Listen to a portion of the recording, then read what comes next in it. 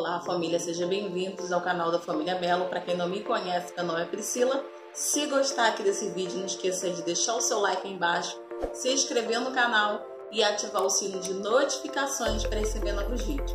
Talvez você ache estranho, eu aqui já estou iniciando esse vídeo com vocês com uma xícara na mão para tomar café ou até mesmo tomar um chá, só que eu não sou fã de chá, então posso dizer para vocês que eu tomo apenas café aqui nessa xícara linda, essa xícara aqui de porcelana.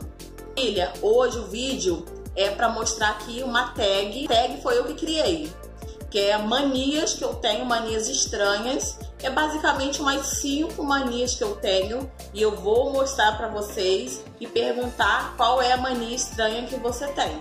E se você também aqui acompanha o canal da família Melo, tem vários amigos aqui da família Melo, tem um canal aqui no YouTube, também convido vocês a fazerem aí o vídeo e marcar aí a família Melo, para que eu possa também assistir aí o vídeo de vocês. Então, a primeira mania estranha que eu tenho é quando eu vou tomar café, eu deixo um restinho de café no final. Vou mostrar pra vocês aqui, família, o restinho do café. Eu nunca tomo todo o café. Toda vez que eu vou na casa da minha mãe, a minha irmã ela fica rindo. E quando a minha mãe oferece café, da última vez que eu fui na casa da minha mãe, eu tive a ideia também de fazer pra vocês aqui essa tag, justamente porque eu lembrei disso. Que a minha irmã ela sempre fala: mãe, não coloca muito café pra ela não, porque ela não vai tomar o café todo. Aí eu vou responder pra vocês por que eu deixo sempre um café no final. Porque o café tá bem quente. Eu adoro café em qualquer estação do ano, seja até mesmo um calor, por exemplo, agora mesmo. Eu tô gravando aqui pra vocês, mas estou morrendo de calor, está muito abafado aqui no Rio de Janeiro, porque quem é carioca sabe o calor que faz aqui no Rio de Janeiro. Então eu vou tomando café, vou assoprando para, na verdade, não tomar muito quente, apesar do que eu prefiro café quente, café frio ninguém merece. Mas aí eu vou tomando bem devagar, vou conversando, ou vou mexendo no celular, e com isso, quando chega no final, o café está frio. Aí não tem graça tomar. Essa foi a primeira mania estranha que eu tenho. A segunda mania estranha que eu tenho, na verdade, veio da minha infância. É comer farofa de ovo, ou seja, feita com farinha de mandioca com ovo. Eu faço mexido de ovo e eu coloco depois a farinha e coloco um pouquinho de sal, assim que eu faço.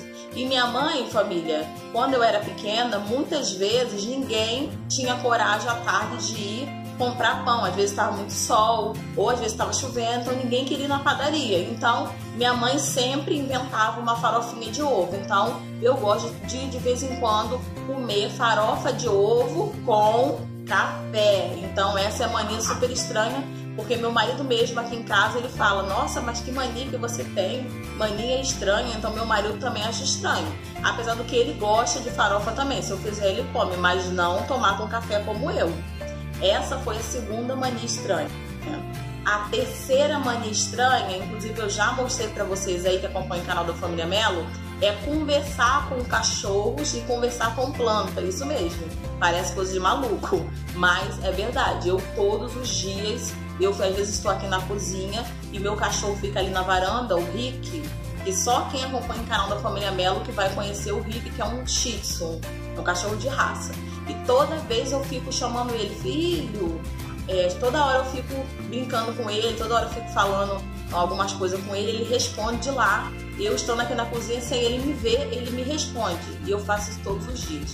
Eu até fico pensando assim: será que os vizinhos vão achar que eu tô ficando maluca? Só que é uma mania que eu não deixo de ter, porque desde que eu tenho um cachorro, eu falo dessa maneira. Com Sofia também é a mesma coisa. Eu falo com eles como se estivesse falando com o oThéo, como se fosse falar com um filho. Como também se eles fossem me responder, o que é mais engraçado. E também converso com as plantas, porque eu imagino que as plantas também têm vida, como o cachorro também tem, mas não fala.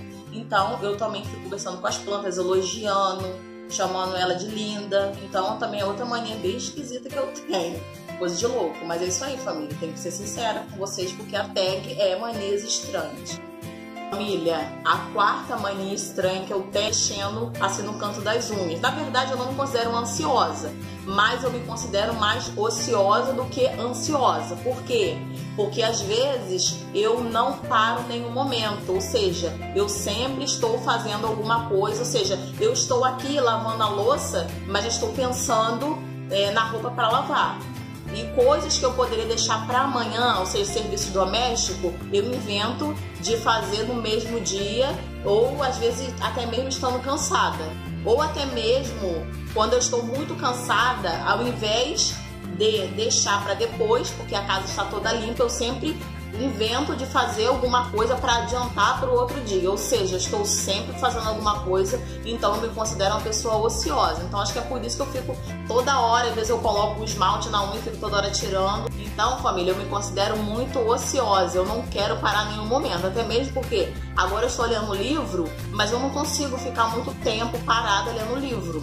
Eu tenho que fazer alguma coisa em movimento, porque às vezes eu fico mexendo muito no celular. Como eu tenho aqui o canal no YouTube, às vezes estou editando o vídeo pelo celular, mas aí eu estou em movimento, estou sempre fazendo alguma coisa, mas ficar parado o tempo todo eu não consigo, eu sou muito elétrica, eu sou muito agitada, eu sou ligada 220 volts, quero resolver tudo de uma vez só, então eu acho uma mania muito estranha.